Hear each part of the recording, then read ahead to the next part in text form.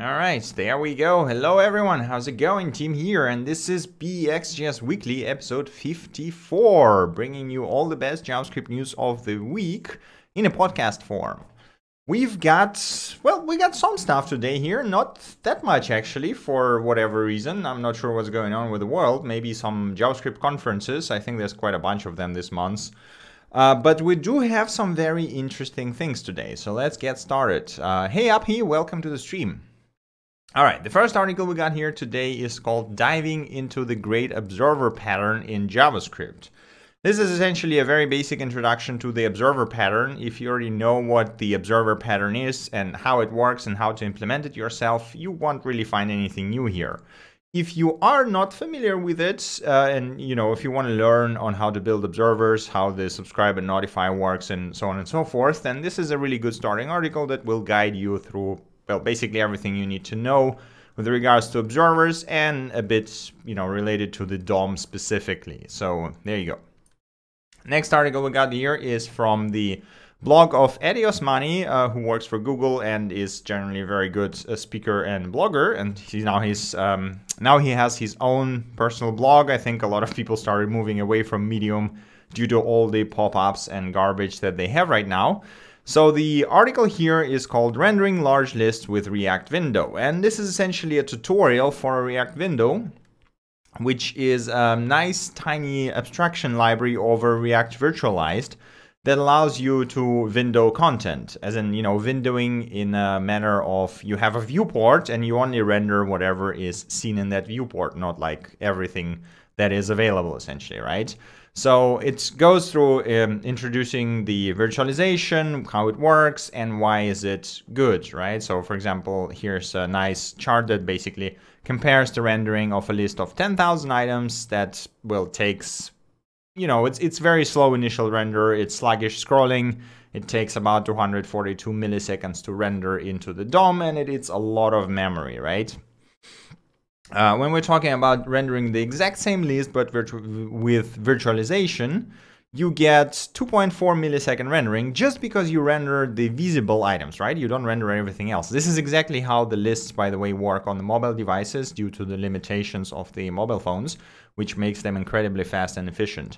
So yeah, and then you get like 60 FPS, really fast initial render, minimal rows in DOM, and everything works really nice. And the rest of the article is essentially the tutorial on how to use the React window to render lists or grids of items that you want to scroll in different ways. So if that sounds interesting, do check it out. It's a very good article. Next thing we got here is useRedux, state management pattern with React hooks.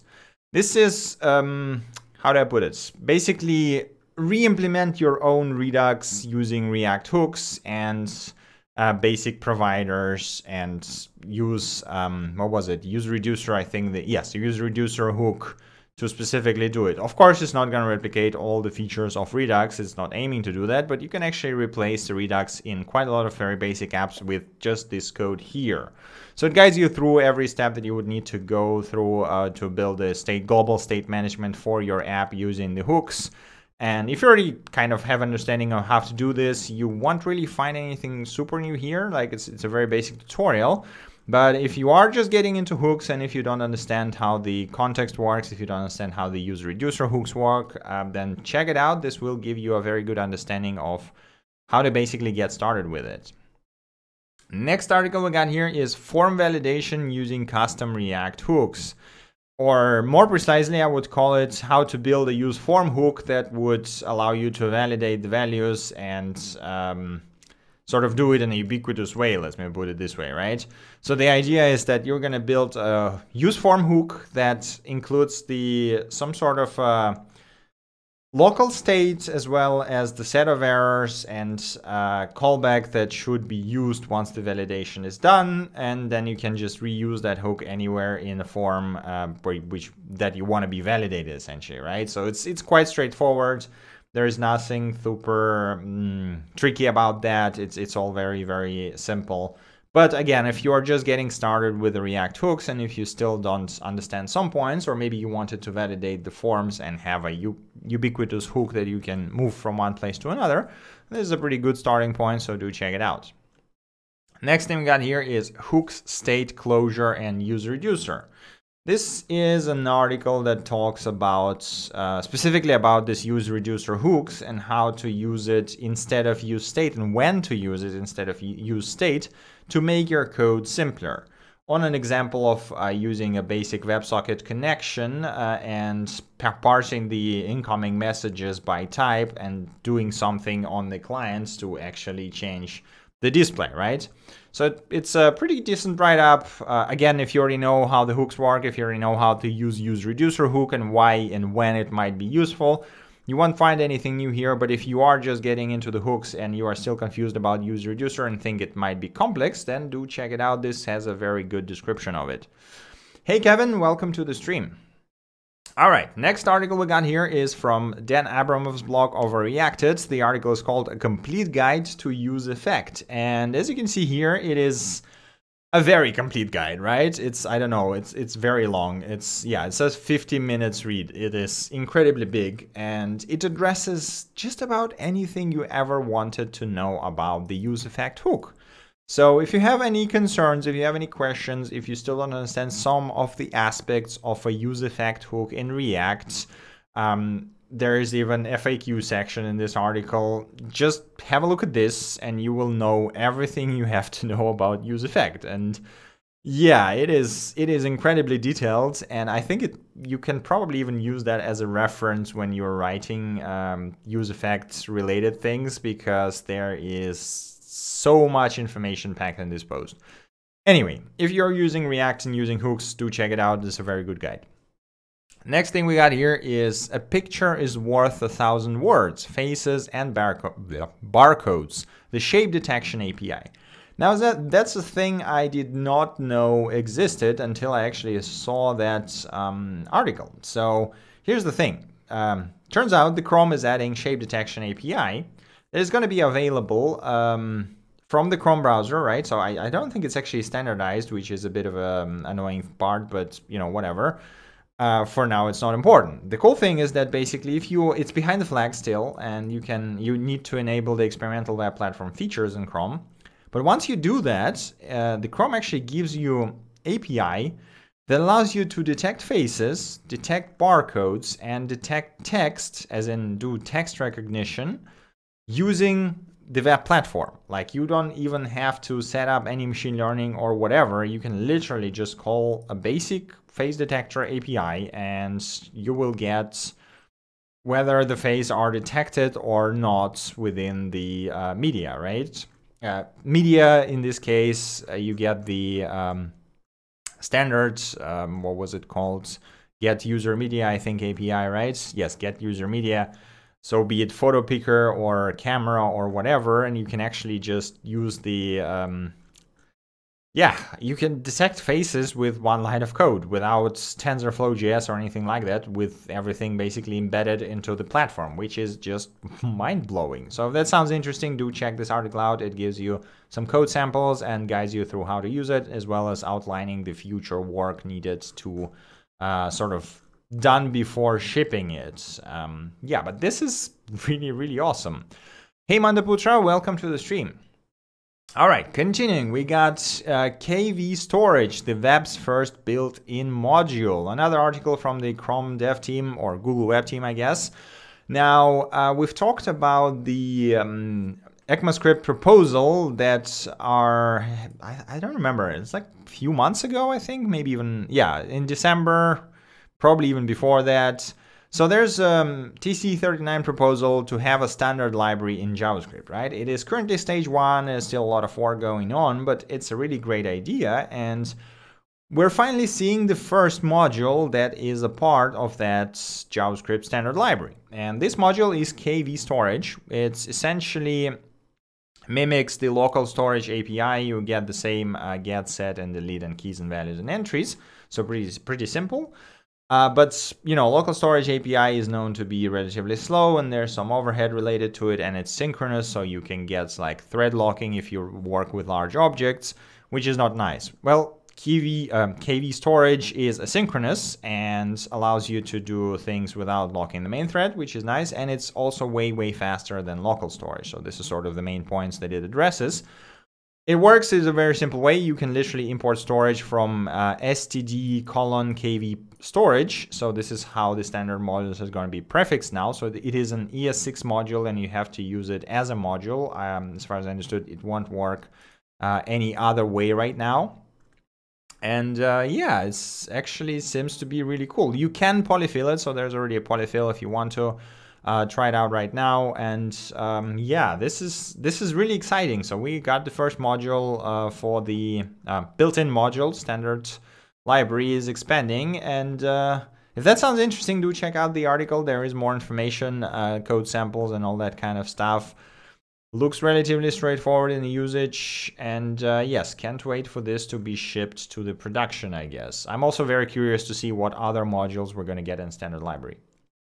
All right, next article we got here is an introduction to WebBluetooth. We already had a bunch of them, so yeah, I'm not sure. This is basically an introduction to WebBluetooth, right? So there's nothing super special about it. It seems like for some reason, I'm not displaying some things. I'm not sure what's going. Is it? That blocker doesn't even seem to block anything in here. What is going on with my page? The uMetrics doesn't showing me something that, yeah, there we go. So I guess it blocked something, but yeah, there we go. Okay, now it works. Right, so it's a very basic introduction to WebBluetooth API. It sort of walks you through how to set it up, how to connect the devices, how to interact with them. We had a bunch of articles like this, so there's nothing super special here, but if that sounds interesting, do check it out. Will that be a part of Node.js too? I'm guessing yes. Like, the thing is that this is sort of supposed to be standard library for JavaScript, right? This is what the proposal says. So it would be weird if they say it's going to be a standard library for JavaScript, but it's only going to be available on the web. So it doesn't make sense. I hope they will bring it to Node.js at some point as well. But what that would mean actually is that it's probably not going to be part of V8.js as in the engine, right? So it probably means that the Node.js would either have to backport it from Chrome or other browsers, or they would have to re-implement it themselves. So it's probably going to mean that the Node.js will be lagging behind in schedule, or unless they have some other way to sort of upstream it from the Chrome, right? So we're going to see how that develops. I'm hoping they would do that in Node.js as well, because that would be really cool. Like, having a proper standard library, as I already mentioned more than once, I think is a really, really cool thing. But okay, continuing, we got GraphQL in depth, what, why, and how. Another very long article, this time around from Ponyfu, who, Ryan Glover, who has amazing blogs in like 90% of time, basically. And yeah, this one just walks you through the GraphQL, starting from the very basics, showing what problems does GraphQL addresses, how it improves REST, how does it work, how do you write queries, how do you build the backend. So basically everything you ever wanted to know about GraphQL to get started is here. If you already know how the GraphQL works and why do you need it, there's nothing really super new here, so we won't find anything important, I guess. Right, next article we got here is Node.js and Express tutorial, building and securing RESTful APIs. Again, another basic tutorial that guides you through building RESTful APIs using Express, Mongo, Passport, whatever. There's like a bunch of technologies that are typically used here. If you ever build Express REST backend, you probably know all of that stuff. If not, then, well, there's some good starting point here. This is, as usual, a blog from Auth0 team, which means that you're going to be using Auth0 package at one point to secure the API, because they are typically doing this with their blog posts. They are, pushing their stuff, which is totally fine. Just keep that in mind. All right. Next thing we got here is Iodide, an experimental tool for scientific communication and collaboration on the web. Now, this one is really awesome. So this is an open source tool from Mozilla team that allows you to do, or aims to allow you to do, data science entirely in your browser. And there's like a bunch of, well, different examples here. Yes, please not blocking, no blocking for this stuff. Now, what is happening here? So I allowed that. Is it ad block preventing something? No. What is it broken? I guess last time I tried it, it actually worked, so I'm not sure. There we go. Okay, this one works. So it actually allows you to write like I wouldn't compare it to LaTeX, but it's sort of a weird mix of JavaScript, Markdown, and well, just basically everything, including, I think it even allows you to write Python in some places to build those documents, right, that are not just interactive, but also very, very rich. As in, you can literally write JavaScript functions here and invoke them. And the cool thing is that they are planning to have those cores, which is very similar to the currently, like, probably the most popular data science tool, which I totally forgot the name. Python, wait a second, data science. What was the name of it? God damn it. Oh, right. Let me just think for a second. Interactive. I am an idiot. I completely forgot the name of the most popular tool and the tool that I've been using for the past several years. What was the name of it? God damn it. All right, tools. I know that it is somewhere here. It should be somewhere in the top. NumPy, yes, SciPy. Was it? No, not SciPy. Pandas, you got the, what do you call it? Oh, come on. Come on. It's got to be somewhere around here, right? If anyone in the chat knows the name for this thing, please tell me, because this is driving me nuts right now. Google Trends, no. This is not Scrappy, no. What is the Python notebooks? Scikit pattern. Come on, it's got to be somewhere here. SciPy, no, that is not it. That is not it. Python interactive notebook. Was it Jupyter? God damn it, this is what isn't it. So there's the Jupyter, right? The Jupyter notebook. On its own, it is incredibly powerful tool. It is very useful. It also has the support for different cores, so you can actually use the code from different languages in it, including JavaScript and, even compiled languages like C#, F#, whatever. And there is this observable HQ, I think, right? That sort of aims to do this. Is from the author of D3JS. And it sort of aims to do the same thing, but for JavaScript and just purely the browser side. So there's some very cool visualizations here. There's some really cool notebooks, and it sort of allows you to code right in the browser and then reuse those modules. It's a really cool idea. Now we have a new thing that is called Iodide from the Mozilla that sort of aims to be, I guess, the Jupyter of JavaScript, because, it's built in Node.js and JavaScript and primarily uses WebAssembly for a bunch of stuff. And it seems like they are intending to extend it with other languages, because they are like introducing the Iodide here that adds the Python support to it, which is kind of awesome. And it's not just Python support, as in, hey, you can write Python code, but it actually allows you to use stuff like matplotlib, which literally, if you see the screen right now, it allows you to plot the 3D graphs and rotate them right in the browser, which is freaking mind-blowing, to be honest. So I am quite excited to see where that goes. If that sounds interesting, if you're working in data science or, well, really any data visualization, make sure to check out the blog post, make sure to check out the tool itself. And if you are interested, there is a GitHub repo here where you can contribute. And if you note, it's basically 81% JavaScript. So it is kind of awesome. Why is JavaScript so unpopular for data science? I mean, I wouldn't call it unpopular, but I would say that just Python is more popular because there is more stuff for it. I can tell you one reason. So in JavaScript, up until now, you did not have any, proper way of working with very large numbers. We did get big hint like half a year ago. And Python had stuff like scikit and NumPy for ages, right? So you already have a tools for working with numbers where statistics, and majority of time you already have all the formulas and algorithms that you can need in the process, so you don't have to write them yourself, essentially. So it just comes down to the ecosystem. I'm guessing we're going to see a shift towards JavaScript in the next 5 years or so. But yeah, for now, Python is going to be dominating just because the ecosystem is larger. All right, that's my take, at least, on it, All right, continuing, we got building a GraphQL server with Node.js and Express. Another tutorial, this one is sort of GraphQL again, but more hands-on. So if you now know from the previous article on what GraphQL is, why do you need it, and how does it work, well, this one will teach you how to build GraphQL server using Express. It's a very basic tutorial, just shows you the very, very basics. But it will get you started with Express and GraphQL quite easily, so if you ever wanted to do that, do check it out. If you already know how to do that, well, there's nothing really super complex in here.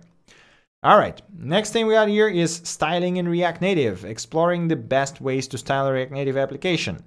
This is essentially a survey of all the possible methods to style in React Native, starting from the style props, going to the style sheets, and going to the styled components, and ending with an SVGs and styling like this. So it's just a nice summary of the ways that you can style things in React Native. If you already know all of that, well, there's nothing really new here for you. All right, next thing we got here is update on experimental features in Node.js. This is sort of a write-up on ever-evolving Node.js core and experimental features that it currently has, and the most important, I guess, experimental features that are gonna be releasing soon-ish, and outlook on, you know, actually a reminder that some of those features might get deprecated. There is actually a surprisingly large list of deprecated features in Node.js if you are interested here. But specifically, the article talks about the most relevant experimental features in the moment that are worker threads, performance hooks, diagnostic report policies, and ECMAScript modules. I guess this is the most interesting for a majority of people. So if you are interested in those features, do check them out. I also thought the worker threads were no longer experimental. No, they are still experimental. Okay, so I guess they are without a flag, but still considered experimental. Got it. So if you're curious, do check it out. There are some interesting write-ups with a bit of code on how to use those features, what do they do, and why do you want to use them, and also when might the changes happen, basically. Next article we got here is when Zoe not equal Zoe, or why do you need to normalize Unicode strings. I also have no idea how to read this thing because this is not a German letter, and this is definitely an umlaut, right? At least the Germans call it this way, but I have no idea how to read that. Like this is a Russian letter actually, but this doesn't make any sense because it's, you know, okay, whatever. I'm just not gonna talk about it. So this article talks about a Unicode normalization and why it is important to do it, because there is a lot of letters that look very similar, but actually from different languages, and it can be impossible to compare if you compare them by bytes, right? Because they are different Unicode characters and will always result in false. So if you're working with Unicode strings, make sure to check this out. There are some very interesting thoughts in here. If you never had to deal with that, I would also recommend you reading through this. It's not a big article, but there's some very interesting insights into the Unicode strings and working with them in terms of comparison and string matching. All right. Continuing, we got supporting all browsers without hurting everyone. Now this talks about setting up the Webpack to build for multiple targets and ship those multiple bundles to the different users by sort of using different approaches to this in the browser, right? So this sounded like a complete bullshit, but I hope you get what I mean, right? So the idea is that you just build a different browsers. God damn it, let me try this again. The idea is very simple. You build different bundles of JavaScript code for different browsers, right? So you got the modern bundle, you got the older bundle, and you got the bundle for Internet Explorer 8 if you have to support it. God help you. But yes, the idea is that you can quite easily do that with a single Webpack config by just adding some minor tweaks to it and changing the config for minimizer, for polyfills, and so on and so forth. So if you have to support multiple browsers and you want to minimize the amount of code you are shipping, do check this out. It gives you a pretty good starting point. All right.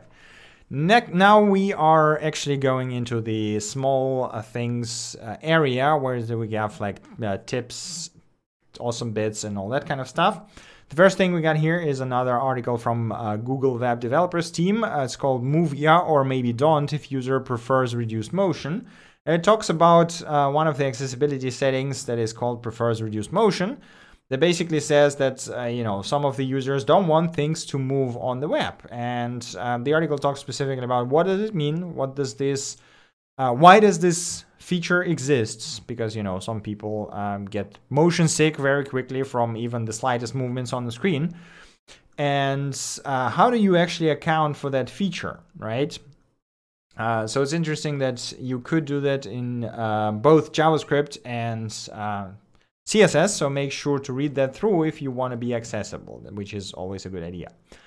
Right, next thing we got here is a blog post from Chromium team, which is called Chromium File Reader Vulnerability Fix. And there was a CVE in Chromium and Electron that was fixed quite recently. So if you are using, if you are building something with Electron, make sure to upgrade as soon as you can. The article contains the versions that are basically free from this CVE. So if you, again, if you are using Electron, make sure to check it out and upgrade as soon as you can. So that is your app are no longer vulnerable, basically. All right, next thing we got here is CSS working group approved CSS nest. I just had to screw it up. Let's try again. CSS working group approved CSS nesting, which now has early working draft in stage 1. So yes, the CSS nesting, which has been there for ages in languages like Less, Sass, and 25 other ones, is now coming officially to the CSS itself, and it's really awesome. So like, I cannot wait to write the CSS this way because it's just way more convenient, right? Continuing, we got 7 tricks with resting and spreading JavaScript objects. A nice collection of neat tricks that you can do with REST spreads.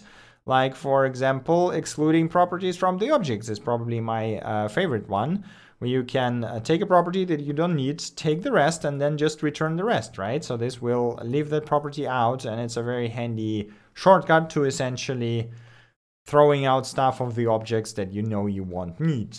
There's a bunch of others, so make sure to read through that because there are some really good ones. Next thing we got here is we are the React Native team, ask us anything on Reddit. So there's a pretty big post where a whole React Native team, which is relatively large, as you can see here, answers questions from the people on Reddit. So if you are using React Native, make sure to check it out. There is some really cool stuff in there. Next thing we got here is an announcement that Amazon Web Services joined the GraphQL Foundation, which is kind of mind-blowing. I did not expect that to happen, but there you go. So GraphQL is basically increasingly gaining the popularity, and now Amazon is also going behind it, essentially, which is, yes, it seems like GraphQL has a pretty bright future.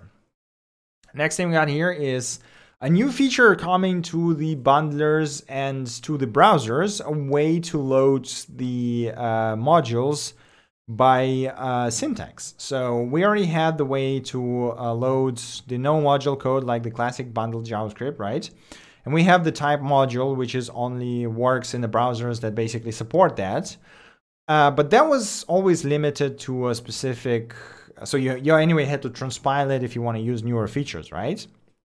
So now they want to introduce additional syntax that would allow you to provide modules that have newer syntax. Say you want to provide the module with the current syntax. This is actually redundant. But you also want to provide a module that has the syntax from 2018. And it's going to be split by year. So you can actually, just nicely bundle your JavaScript and say, hey, this is actually features from 2018, 2019, and so on and so forth.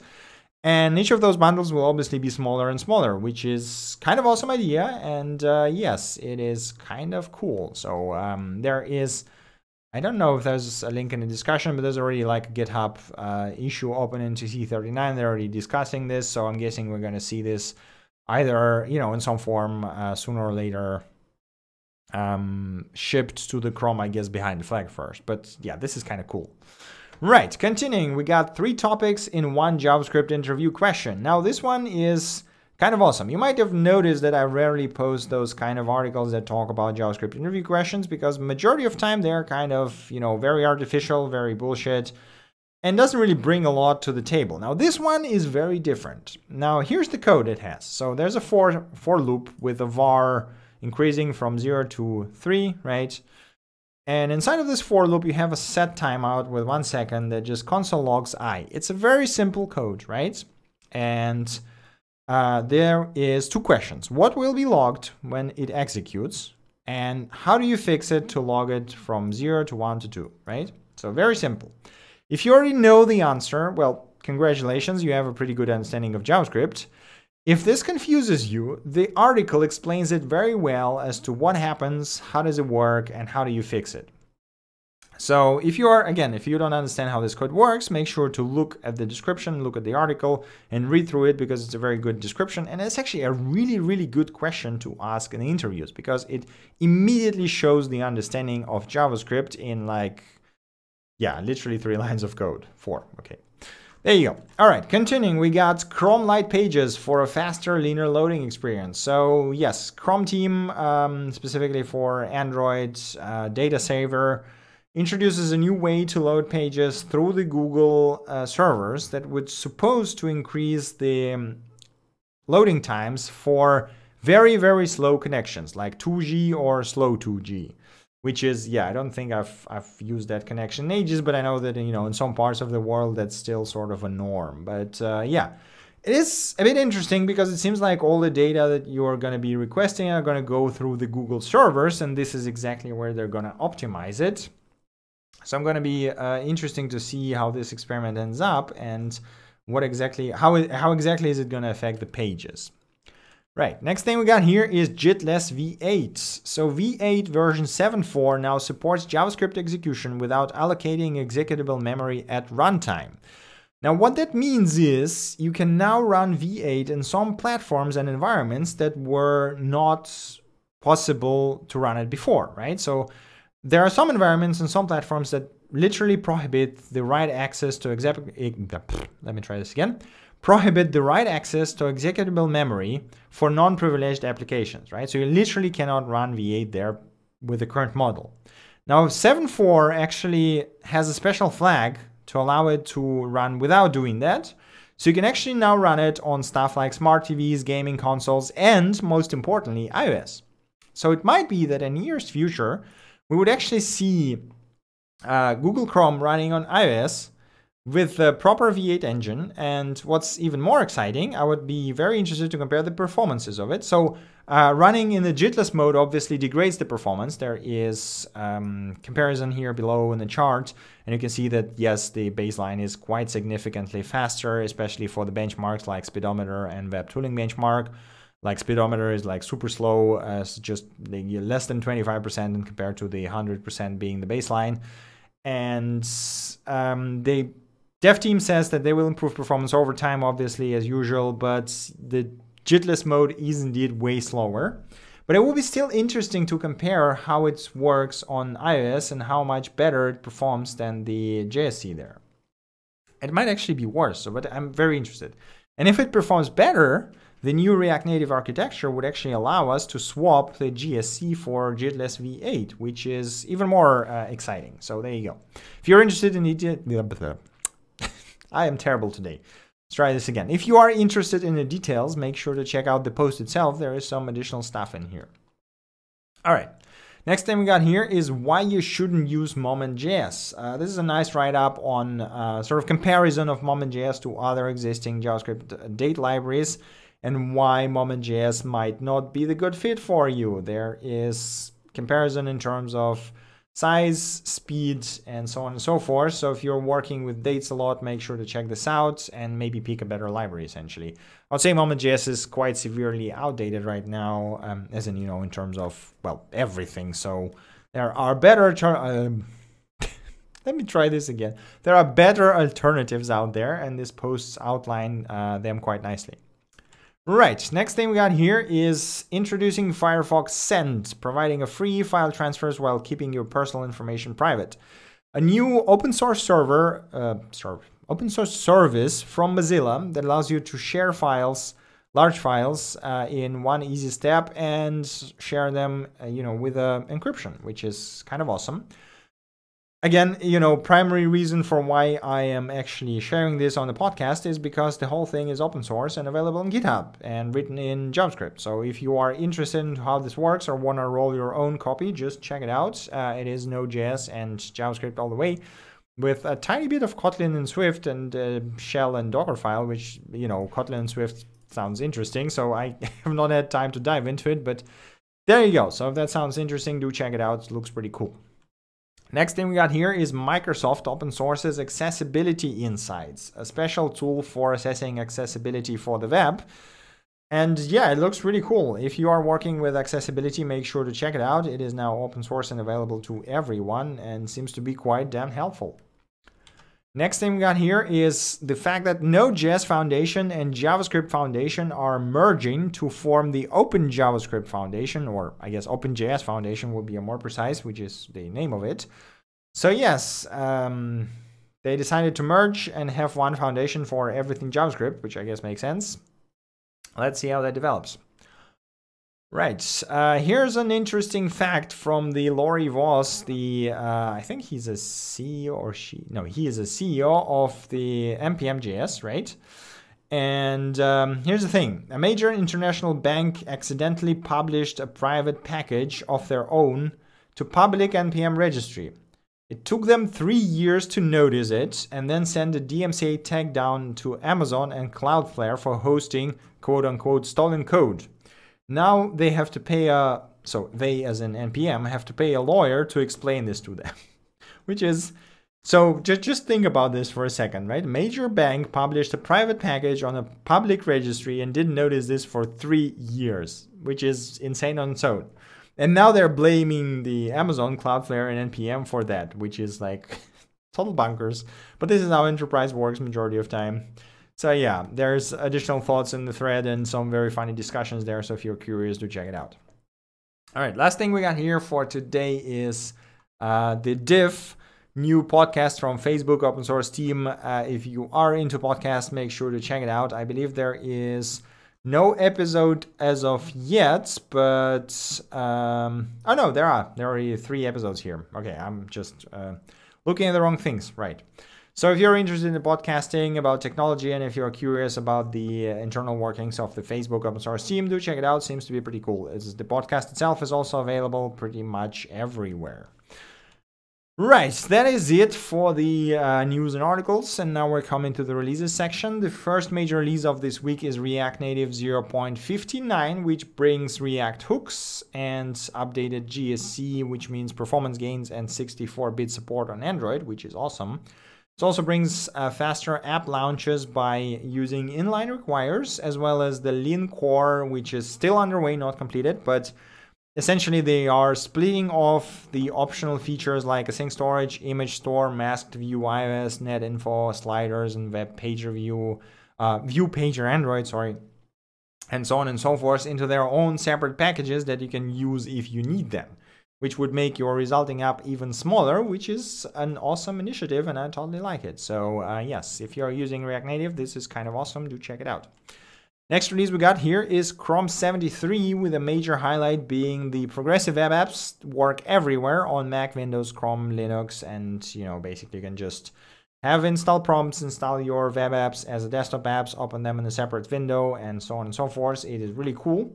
If you want to see the other changes, do make sure to check out the changelog. But yes, Chrome keep getting better and better.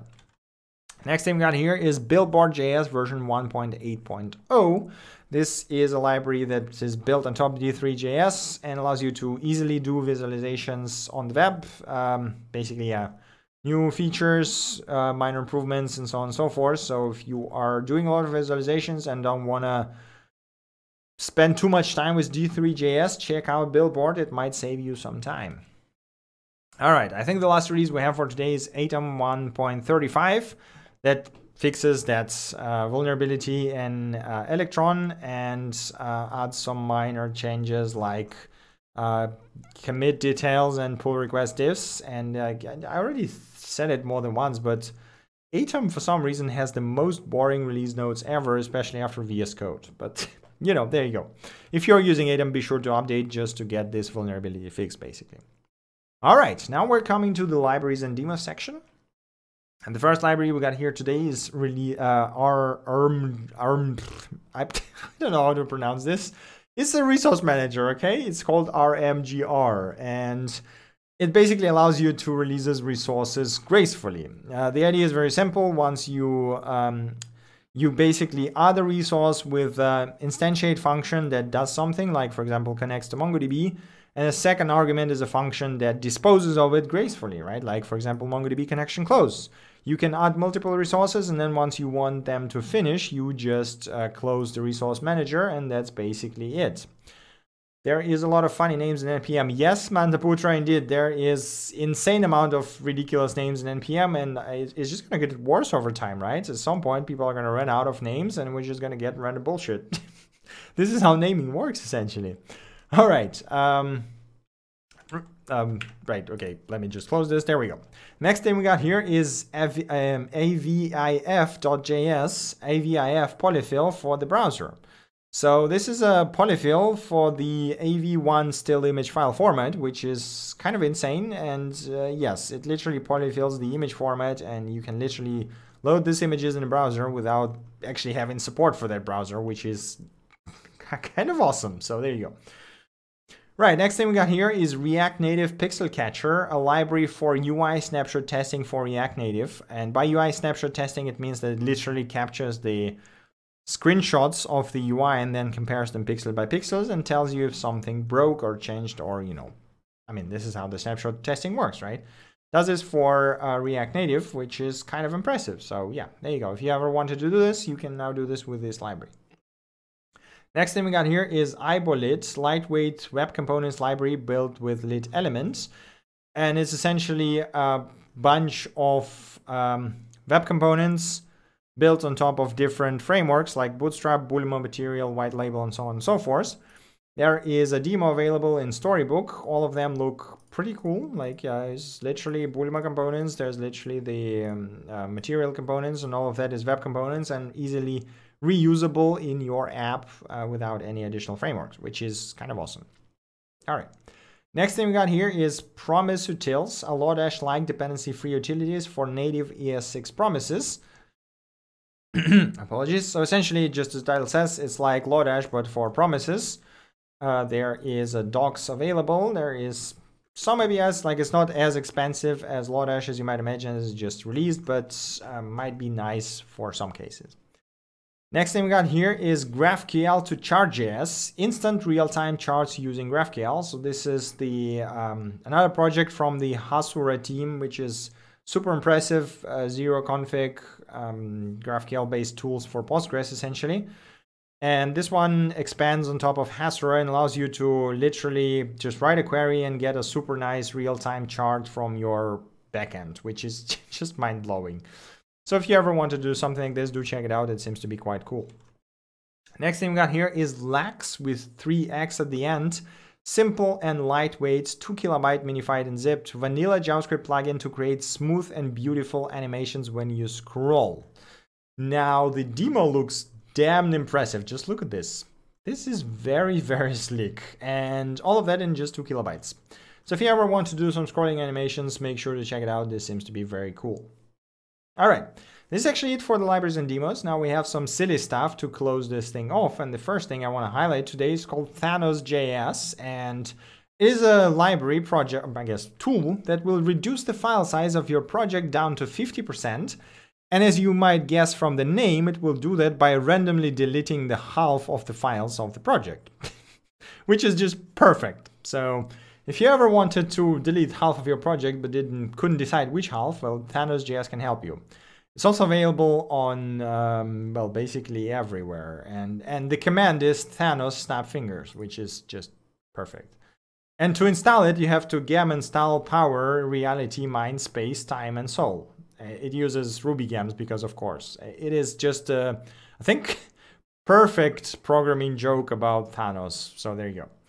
Right, next thing we got here is Chaos. Turn copied code into chaotic mess. It's a tool, speaking about Unicode, it's a tool that takes all the semicolons in code and replaces them with a Greek question mark that looks very close to the semicolon, almost identical essentially. And while it looks fine for humans, obviously it was gonna fail all the code compilation and parsing, right? So yes, if you want to mess with someone's code, you can just run this thing and then break everything, basically. There you go. Right, next thing we got here is a tweet from Tim Berners-Lee that was, I think the tweet was on, March 12th. And that is exactly when we had the 30th birthday of World Wide Web. So just think about it. World Wide Web, as we know it, is just 30 years old. It is mind-blowing. It is so young, but yet so advanced and so insane, and keeps developing with incredible velocity. I'm really excited to see where it's going to be in like 20 more years, or even 10 more years. But there you go. All right, and the last thing we got here before we close this off is called Stack Overflow, or this question doesn't exist. It is, yes, TensorFlow-based Stack Overflow question generation, including answers and all the other bullshit. And it is pretty damn hilarious. So if you ever wanted random questions from Stack Overflow, do check it out. It is kind of amusing. All right, that is it from my side. This was BxJS Weekly, episode 54. You can, as always, find all that stuff on bxjs.dev. The link is in the description to the channel, to the podcast, or wherever you're watching this. All this stuff is available on GitHub. And yeah, that's basically it from my side. If you guys have any questions, suggestions, feel free to throw them into the chat right now. If not, or you're watching this later, feel free to join our Discord server to discuss it there. And yes, that's basically it from my side. Doesn't seem like we have any questions or suggestions. So thank you guys very much for watching. Have an awesome rest of the weekend or rest of the week if you're watching this later. And I see you next time. Bye.